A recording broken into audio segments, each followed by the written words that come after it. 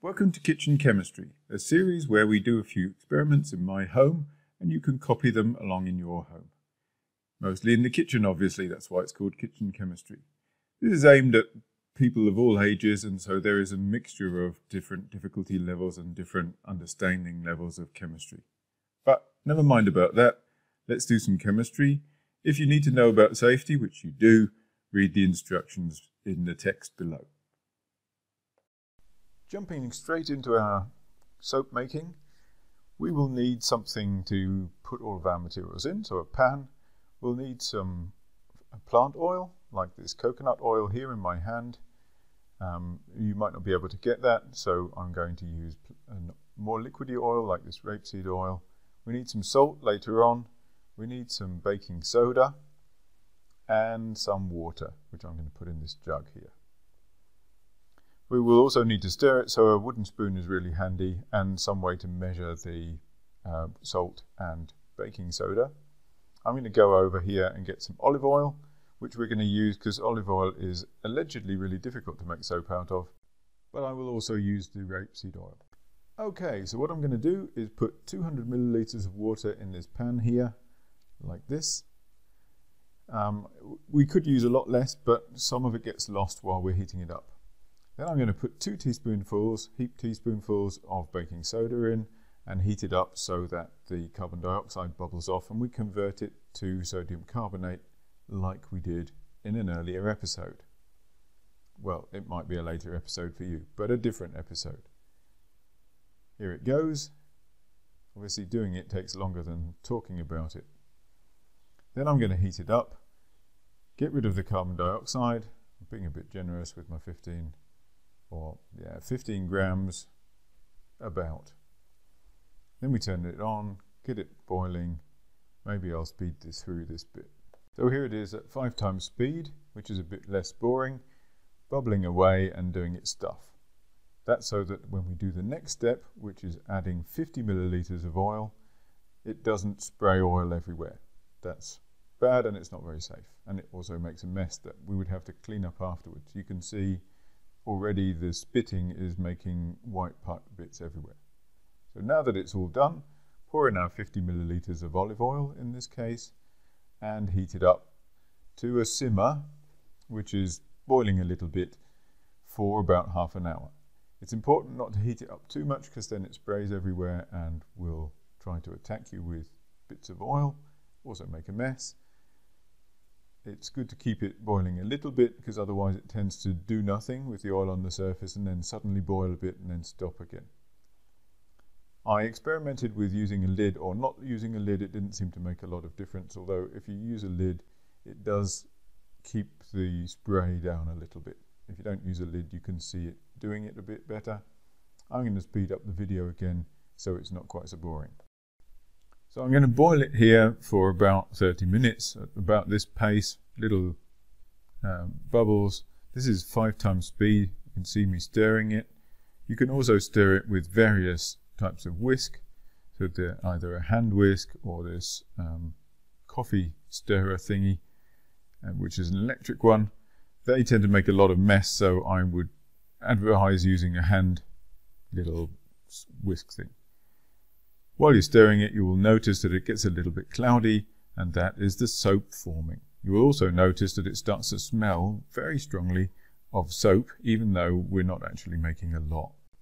As this boils, water is being lost into my kitchen, and the concentration of sodium carbonate is going up in the solution, and eventually it will start to crystallize out, and we'll end up with a layer of sodium carbonate that typically forms on the top if you watch this video. And it might happen to you too. That's one of the products, but we don't want that, we want the soap. This takes a really long time and it gets kind of tedious at times, but what we can see is that the mixture goes from being completely clear to having a white tinge, and that we also get bubbles starting to form, and that's a good sign that we're making soap. If we didn't have any soap in there, the oil and water would separate again into 2 layers, just like they are at the beginning. At the moment it's not great. You can see that there's not a lot happening. You can also see a bit of solid forming, but eventually, if you don't lose too much water, it will start to foam up a little bit, just like if you'd added soap to it. This is the good part. It stays like this for a really long time, so we'll go fast again.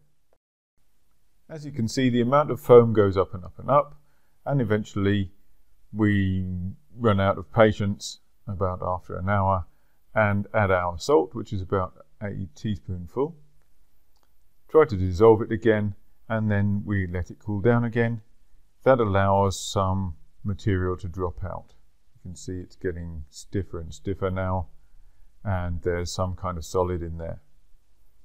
Most of that is the sodium carbonate, but there are also other things. This is a nice bit where it makes a weird pattern on the surface, probably caused by carbonate forming and being trapped in the soap or interacting with the soap in some way. After an hour, I'm going to take it off the heat. I tried it for a bit longer. I tried it for up to 2 hours. It didn't seem to make a lot of difference, so an hour seems to be plenty.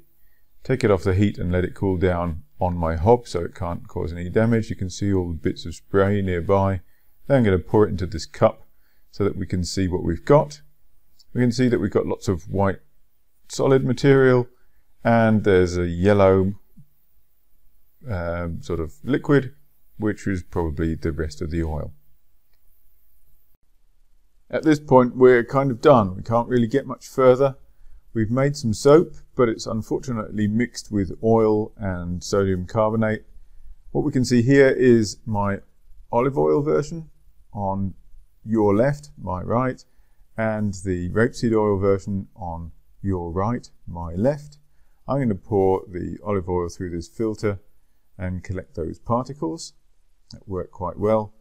The other one you can see is all cloudy, and even if you leave it to stand for a really long time, the cloudiness doesn't go away, and that's because the soap is trapping water in the oil that's left over. Unfortunately, even after trying to extract the soap in various different ways, or do it for longer, or leave it standing around for a week, nothing really got much better, and so I decided to stop the demonstration there. It's not really possible to make useful soap in this way, but we can make soap. You can smell that it's definitely soap. It smells just like natural soaps made out of the oils that you have, but unfortunately we can't get the oil out and we can't make pure soap in this manner. What have we done here? We've taken some oil, which is sketched up in the top left in a chemical way, so it's a chain of carbon and hydrogens, and this important functional group, which is what we're going to attack, which is a carbon with a double bond to an oxygen and a single bond to another oxygen, which is connected to the rest of the molecule.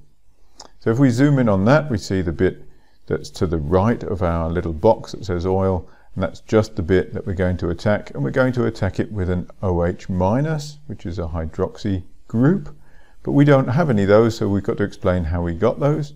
If we take our reaction of sodium hydrogen carbonate, which we had before, we can form from two sodium hydrogen carbonate molecules, we can form one disodium carbonate, and the carbonate can react with water to form carbon dioxide and two OH-. It doesn't do this very much, but a little bit is all we need to get our soap reaction going.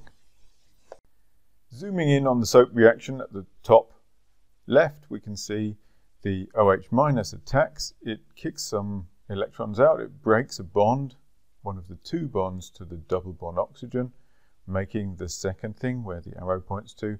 So now we've got our OH attached to our molecule, and we've got an O- at the top. The oxygen has got the electrons.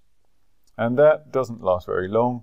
It attacks back in and kicks out the chemical on the right, instead of breaking the one on the bottom. It could actually do either, but if it broke the one on the bottom, we'd be back where we started and it could just attack it again. If we break the one on the right, we end up with a broken molecule, and that is the precursor of our soap. First of all, we have to move the H that I've put in a dotted box over to where the O- is, because that is a more stable state. Now we've got the fatty acid, which is a chain of carbons written at the bottom, chain of carbons double bond O, single bond O, that's an acid, but it's not got a hydrogen on it. And instead of having a hydrogen on it, it's associated with a different ion, which would be the sodium from the sodium carbonate or from the salt that we added. And we would have the rest of the molecule. We can do this 3 times to every oil molecule because each of those 3 oil chains are exactly the same, and we would end up with a molecule called glycerol and the soap. The glycerol is difficult to remove from our soap product, as is the oil and as is the water, which is why we can't really get any further here. But it's not about the result, it's about doing some chemistry so we can show that we can make some soap. We just unfortunately can't do anything with it. This is a fairly common effect in chemistry laboratories too, that you make a product that's so dirty it's very difficult to go anywhere with it, and you have to do some complicated stuff to get your product out of everything else that you've made.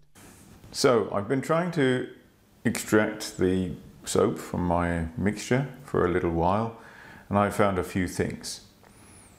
As you can see in this other video, if I extract it with ethanol, with my fire type of ethanol, so I put the ethanol in, give it a shake, let it settle and take the ethanol layer off, then I can make this, also in this video, I can make this extract, which is almost completely soap. It's not very much, however, so we can look at the other part, which is the solid, and add a little bit of acid to it. This is vinegar, so we add a little bit of acid to it, and we can see that it fizzes, so it was mostly the sodium carbonate.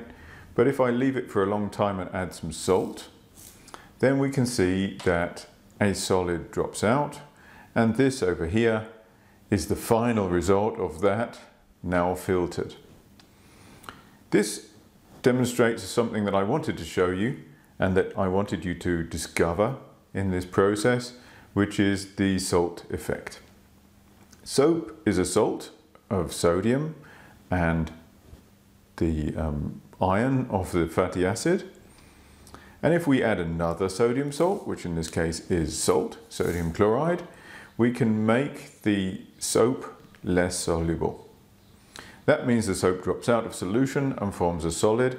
So if we add salt again, I've added plenty of salt again to my acid, then all of the other sodium salts form a solid and drop out because sodium chloride is the most soluble sodium salt in the mixture. Then I can make more soap without losing so much. This is a very lossy process, however. I haven't got a lot in here. You can see, if I show you this, I can now extract it and show you. And I've made a lighter grey substance, which is far slimier than before. It behaves a lot more like soap. It smells a bit vinegary because it's now got quite a lot of vinegar in it. I can let that dry and make soap out of it. I might do that.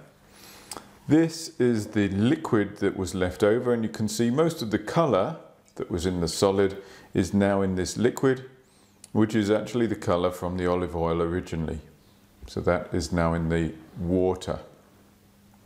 On the top we can see there's some oil, so again my separation is still very bad. My soap is going to be quite oily, which is the reason that I couldn't get any foam when I mixed my other soap, the one that I extracted with ethanol, with water and mixed it up. You can see it dissolves here and forms a white solution, which is exactly what you would expect for soap, but it's not as foamy as you would expect for soap.